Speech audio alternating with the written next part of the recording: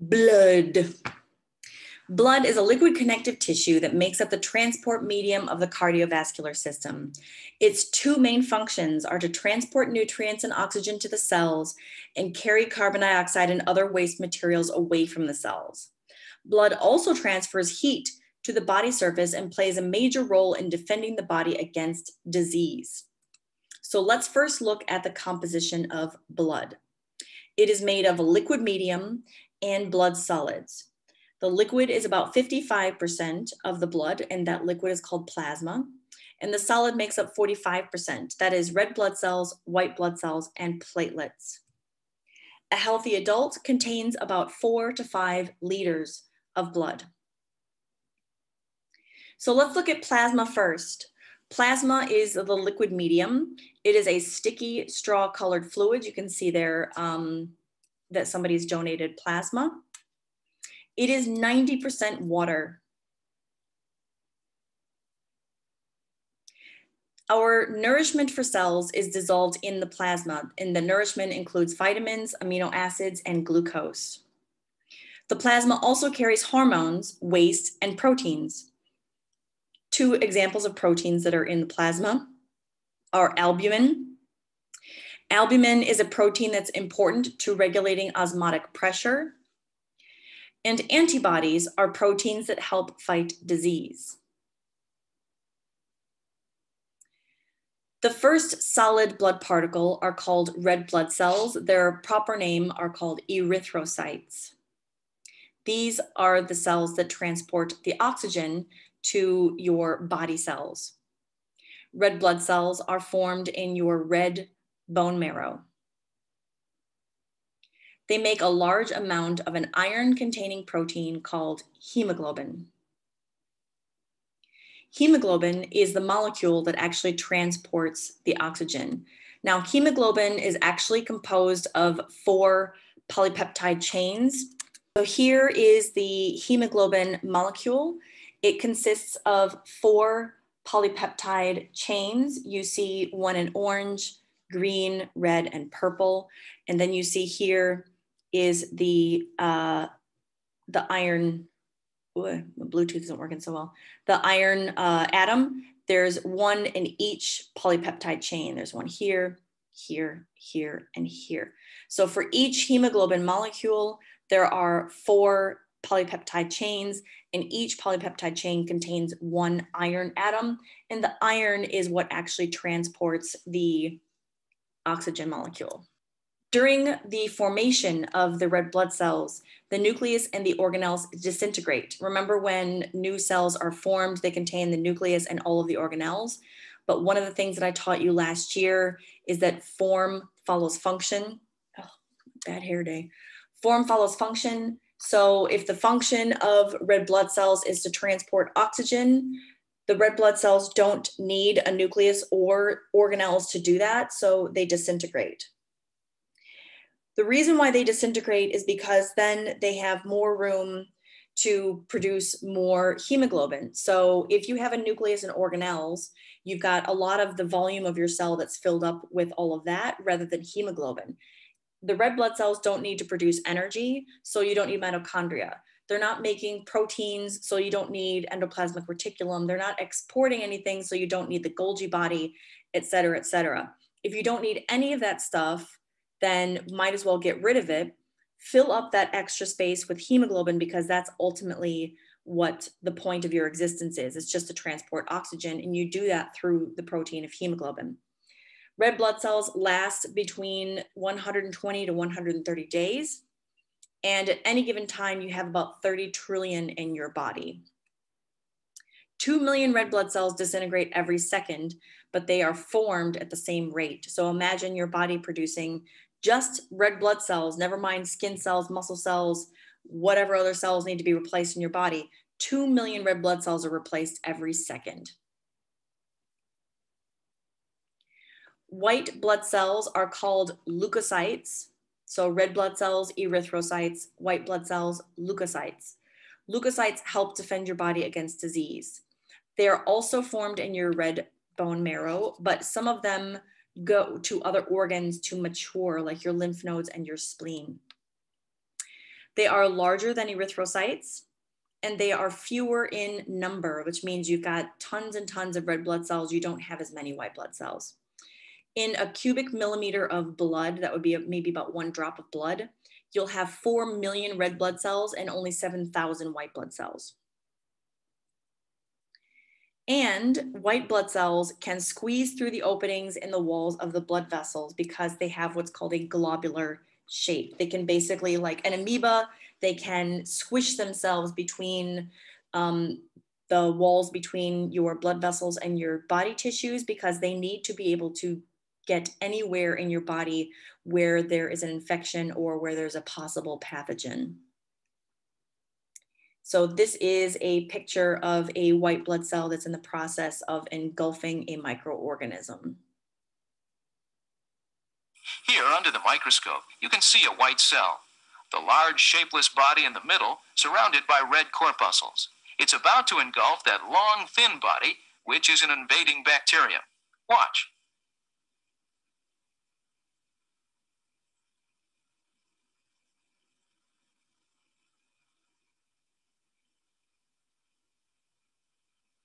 If there's a large-scale invasion, we may need antibiotics, but our white cells give us a great deal of protection.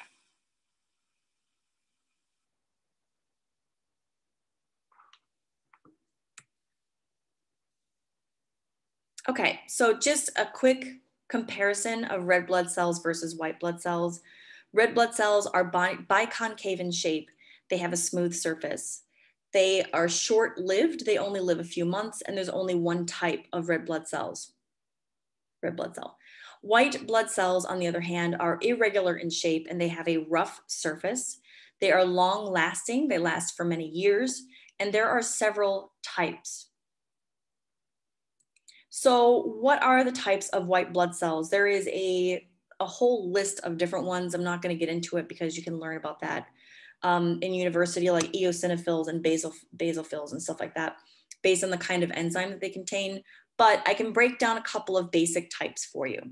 So one of the really major parts of your defense against pathogen includes having white blood cells that their job is to kind of patrol through your circulatory system, through your blood.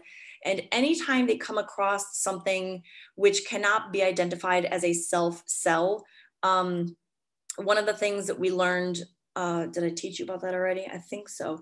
When you look at the cell membrane and there's like proteins and carbohydrates on the surface of your cells, they're there to identify those cells as self cells. So like they belong to you.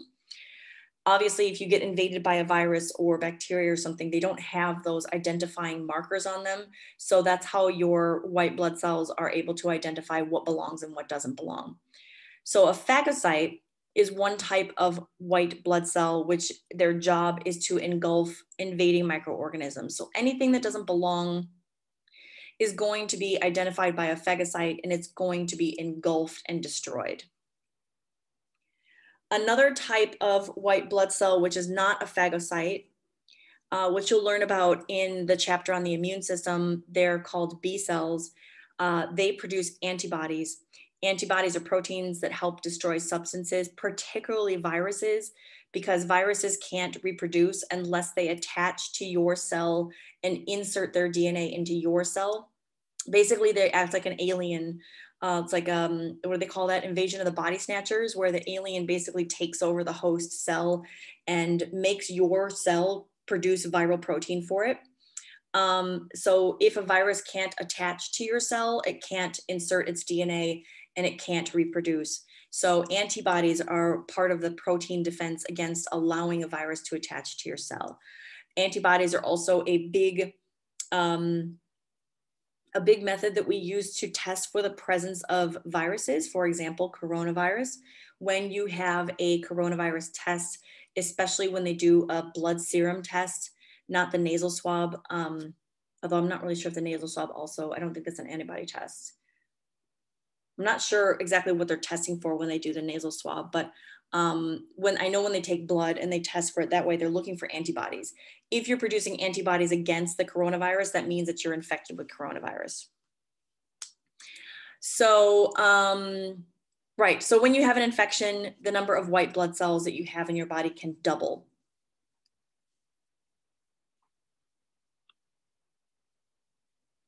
So here you're looking at a collection of bacterial cells. This is a phagocyte, and you can see how the shape of the phagocyte changes, and it completely surrounds the whole group of bacteria. That's called phagocytism. Last year, we learned about endocytosis. This is part of endocytosis, when you surround something with your cell and you engulf it. And then once it's engulfed by the white blood cell will have vesicles inside that contain enzymes, and it will slowly break down these bacterial cells, and any of the proteins or whatever can be reused. So here's another video where they have, they've labeled, I think, enzyme with a green probe. A lot of times we use radioactive probes so that we can track where things go. Kind of like when we looked at the Hershey-Chase experiment at the end of last year, when they labeled the DNA with, I think, phosphorus and the protein with sulfur, or the other way around, and they can track where the protein goes, where the DNA goes. Okay, the last part of the blood solids are called platelets. Platelets are essential to the formation of a blood clot. A blood clot is a mass of interwoven fibers and blood cells that prevents excess blood loss. Platelets are not whole cells. They do not have a nucleus, and they only last about a week and a half. So how does a blood clot form? When a blood vessel is damaged, platelets are going to gather together at the damaged site, and they're going to stick together to form a small plug at the site of the damage. The vessels around the damaged the vessels constrict around the damaged area. The reason why they constrict is to slow blood flow so that you don't bleed to death. The platelets are going to release special clotting factors, and the clotting factors are going to trigger a series of chemical reactions, and the end product of those reactions is a protein called fibrin, which you see in the top right corner. It looks like those greenish brown stringy things, and in the bottom right hand corner it's these brown strings. Fibrin are very sticky, long protein chains, and this forms a net to trap red blood cells. Eventually, if this occurs on the outside of the body, eventually the blood clot will harden to form a scab. And the reason why it's important to leave scabs alone, and I don't know if any of you guys are like huge scab pickers. I can't help myself. If I have a scab, I have to pick it. It's important to try to leave it alone, because underneath that scab is very, very vulnerable new skin being formed. And if you continuously pick the scab and you like start to bleed again, you're damaging all the repair that your body is trying to do. And eventually you're going to end up with scar tissue, because you've damaged the tissue over and over and over again by peeling back that scab. Instead of just letting the scab is there as a hard shield to protect these delicate layers underneath that are being repaired and reformed. And so then eventually when the tissue is completely repaired, then the scab will fall off. So it's important to try to just leave it alone and let your body heal itself.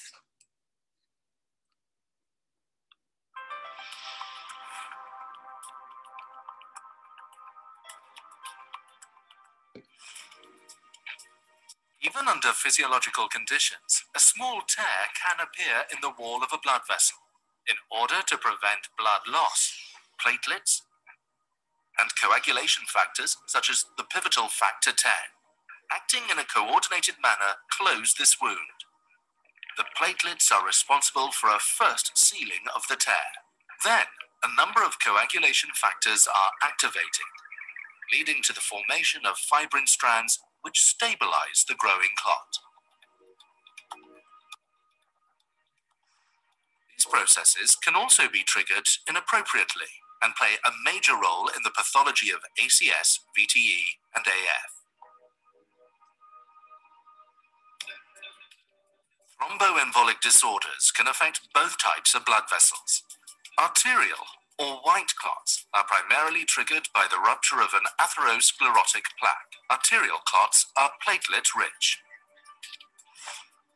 Venous or red clots, on the other hand, mainly consist of red blood cells and fibrin. Vascular injury, hypercoagulability of the blood, and venous stasis play a crucial role in their development. Important to note that the formation of both types of clots, arterial and venous, always involves platelets as well as coagulation factors.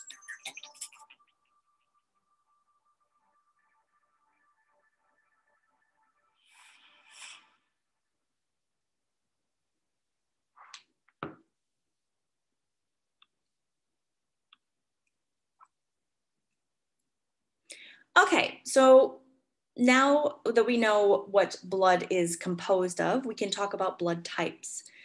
Blood type is determined by the type of antigen present on the surface of a red blood cell. Now, an antigen is a protein or a carbohydrate that acts as a signal, letting the body recognize foreign substances. If antigens that are normally present on your cells, there is no response by your immune system. But if there are antigens that are not normally present on your cell, your body will produce antibody.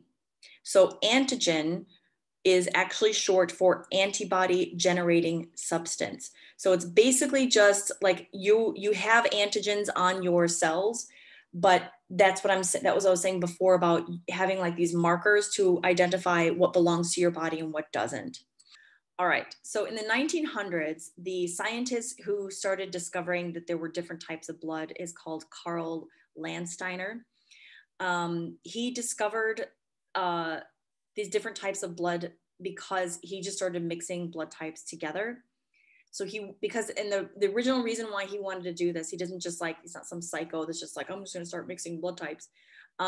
He actually wanted to know why back in the 1900s, they gave blood transfusion where you give blood from one person, you give it to another, why sometimes it caused problems and sometimes it didn't. So he would mix two different blood samples together, and then he started noticing that there was clotting. Remember I talked about clotting before? So when you have a cut or a scrape on the outside of your skin and you start to bleed, the blood clot eventually leads to the formation of a scab. But when it happens inside of your body, the problem is that the blood clot could come loose and travel through the bloodstream, and having like a little clump of blood cells and antibodies stuck together, traveling through your blood, it can cause blockages of smaller blood vessels. And even worse, if it gets into the brain and causes a blockage there, I talked about in the previous videos about heart attacks and strokes. It's generally not good to have clumps of anything in your bloodstream. So sometimes he saw when he mixed blood samples together, there was clotting, and sometimes there was no clotting. So his observations led to the modern classification that is based on 3 antigens. Remember, antigen stands for an antibody generating substance. The 3 antigens are A, B, and RH.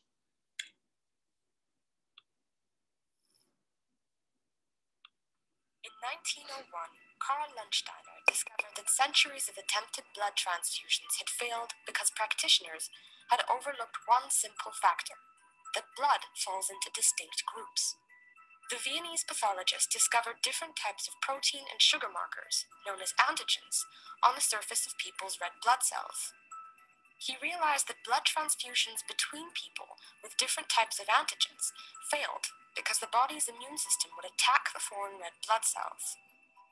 For example, if a person with antigen A on their blood cells is given a transfusion of antigen B blood cells, antibodies in their blood plasma will destroy the donated blood cells, triggering a dangerous reaction.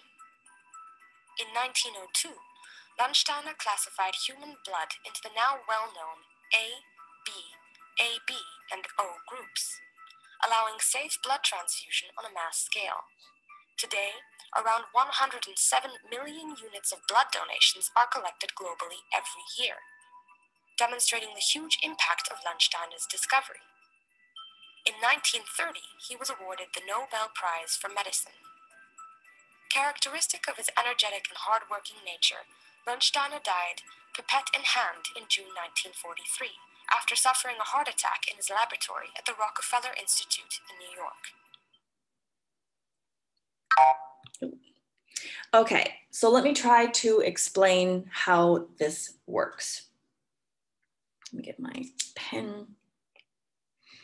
Okay, so we know that there are 4 blood types. There's actually 8, but I'm not talking about the Rh factor yet. And I'm pretty sure if you guys know what blood type you are, you know whether you have the A or B or both antigen or neither, but you don't know about your Rh factor, and that's just as important. I'm gonna talk about that in a minute.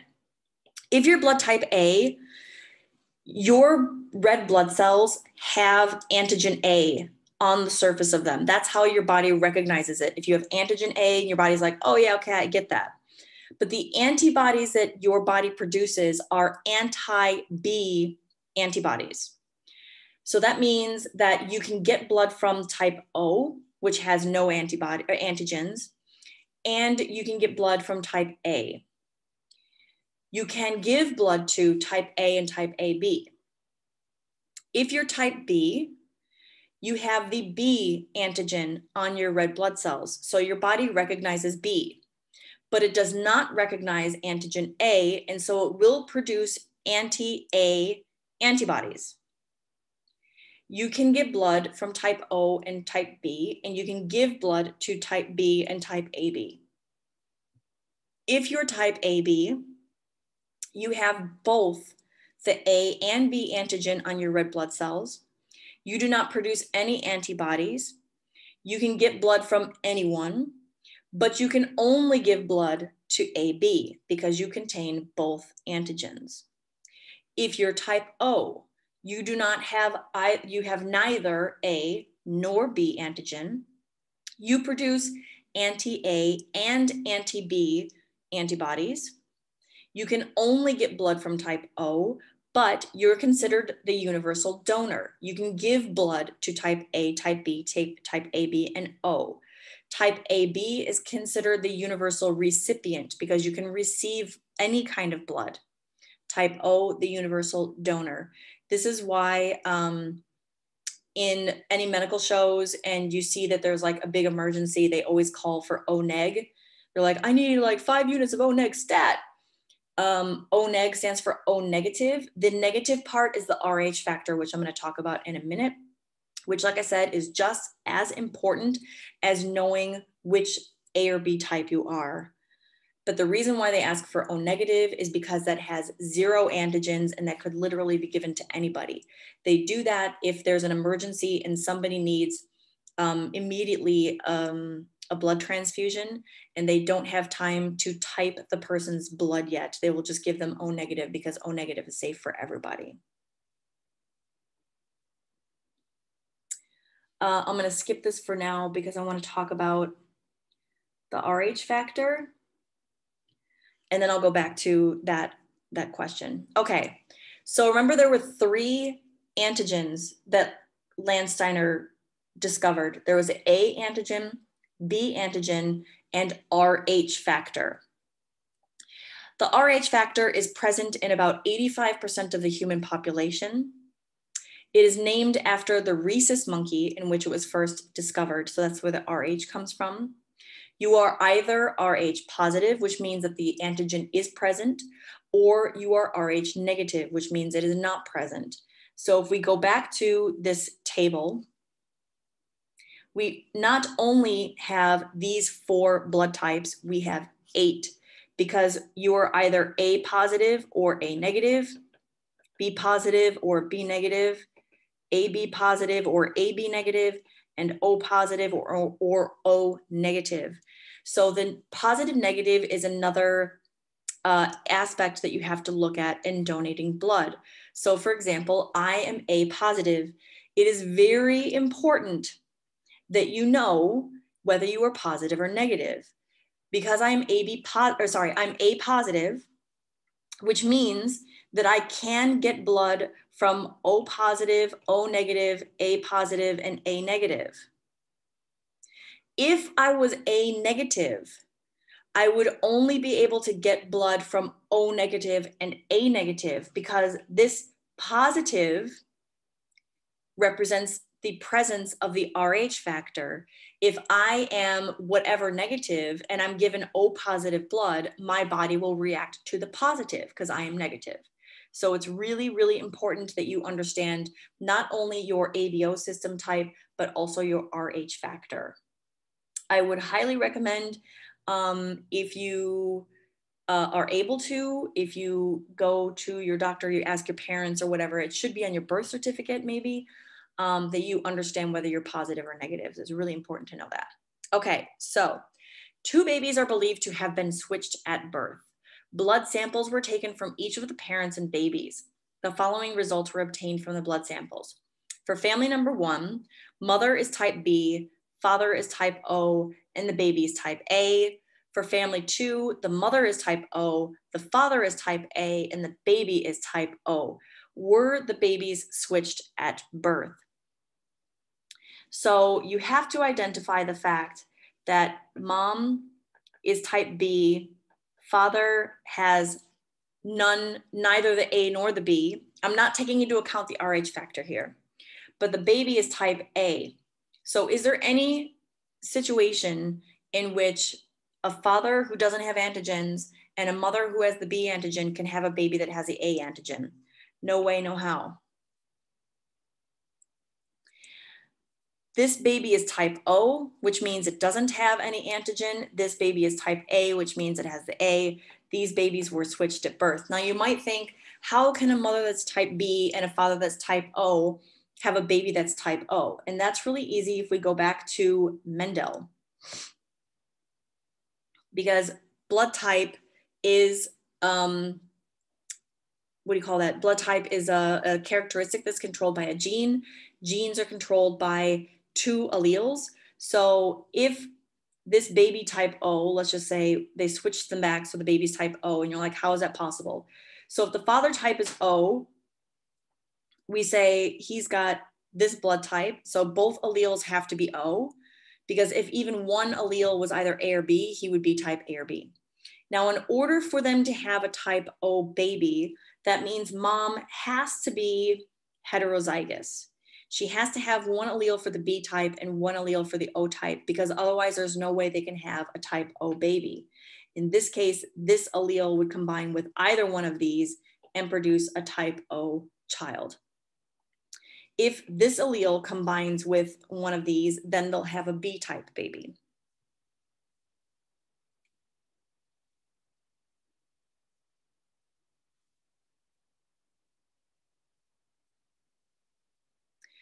The most serious problems happen with blood type during pregnancy. If the mother is Rh negative and the father is Rh positive, the child may inherit the Rh factor and be Rh positive. This is not a problem for the first birth. It's a problem for the second birth, because natural childbirth is messy. It's bloody. Usually the moms poop because they're pushing so hard that they poop on the table. You can't help that during natural childbirth when the baby is pushed out through the vagina. That's nature. That's what happens. So during childbirth, because there's blood involved, a small amount of the baby's blood may reach the mom's bloodstream. So if that happens, because mom is Rh negative and the baby's Rh positive, mom is going to develop antibodies. Again, not a problem for child number 1. It's a problem if she gets pregnant again with another Rh positive fetus, because she has antibodies against the Rh factor. Her immune system will attack the fetus while she's pregnant. That's called erythroblastosis fetalis. The fetus can die, but if it doesn't die after it's born, it will need an immediate transfusion. To prevent this from happening, the Rh negative mom can be given antibodies to destroy the Rh positive cells that have entered her bloodstream. So she becomes immune before her body develops its own antibodies.